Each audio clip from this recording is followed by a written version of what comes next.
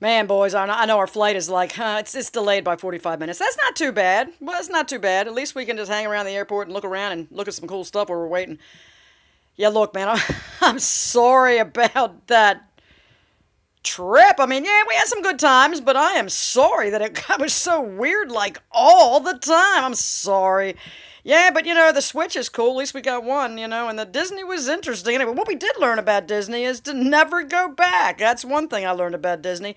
Well, for one thing, even if it had been fun, and when we were there, we'd be so traumatized by how she behaved that we would be like, it would ruin it for us. We're going to be traumatized every time we see the Disney logo from now on.